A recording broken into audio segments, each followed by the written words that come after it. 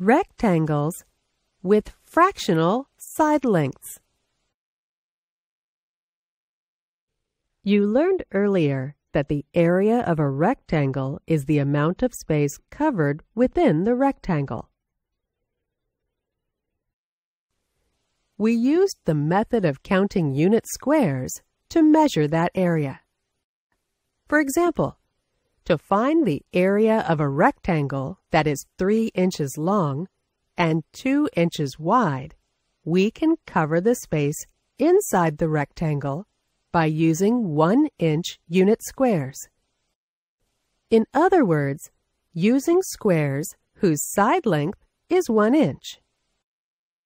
As you can see, we can cover the entire space within the rectangle with 6 of these unit squares. So we say that the area of the rectangle is 6 square inches. We also learned a simple formula to calculate the area of a rectangle, which is the area of a rectangle equals length times width. In this case, the length of the rectangle is 3 inches, and its width is 2 inches. Since both measurements use the same unit for length, we can multiply them using the formula.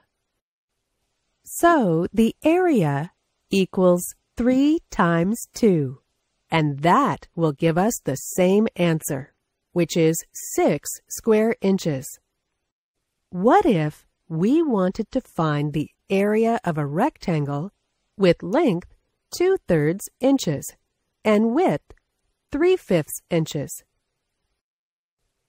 Because we have fractions of a whole representing the length and width of a rectangle, we can't work with full unit squares, but parts of a unit square.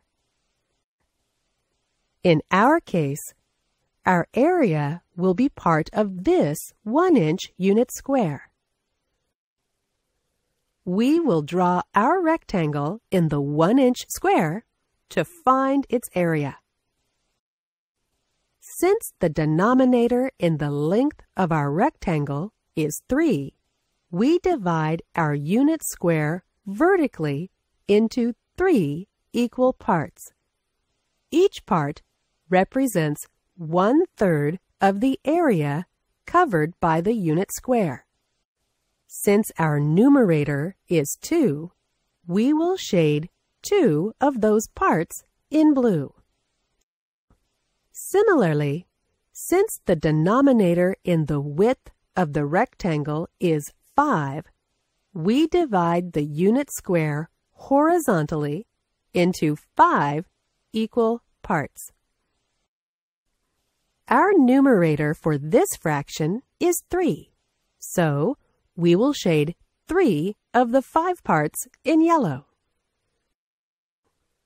Notice how the area of the 1-inch unit square is divided into 15 equal parts, where each part is 1/15 of the total area, or 1/15 square inches.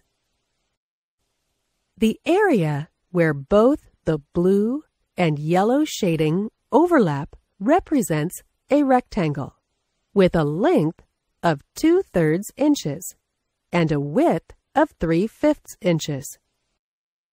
How much does this overlap area represent of the total? Notice that this area consists of 6 small rectangles, each measuring 1/15 square inches. So, the area of our rectangle is 6/15 square inches. We can check our answer by plugging our length and width into the formula.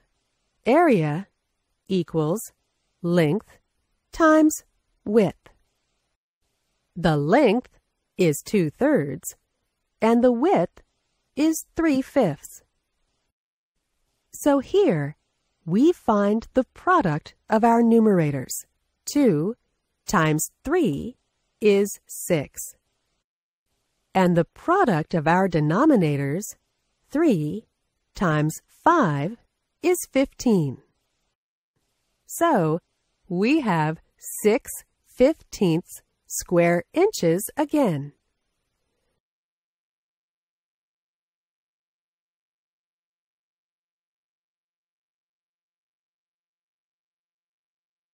In this lesson, you learned how to find the area of a rectangle with fractional length and width using area models.